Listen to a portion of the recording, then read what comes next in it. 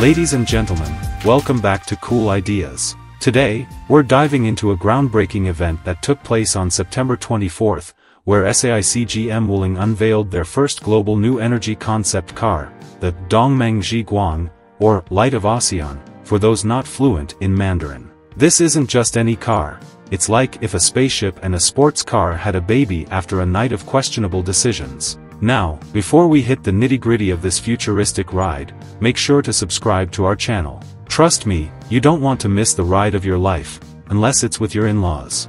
Alright, let's get into the juicy details. The Light of ASEAN features a brand new design language that's as recognizable as your buddy's face after a wild night out. From the side, you'll notice those majestic gullwing doors that extend from front to back, making it feel like you're stepping into a futuristic lounge rather than a car.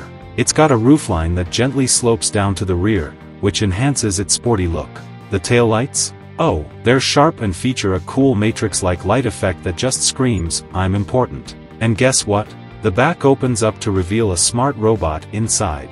Now, what's this car really like? It's a new energy sedan, and it shows. The overall shape is sleek and modern, with an X-shaped front design that looks like it means business. Inside, it's all about simplicity and tech. We've got a dual-seat layout in the front, and the rear seats are designed to wrap around you like a warm hug. There's no clutter here, folks. It's all about a futuristic aesthetic.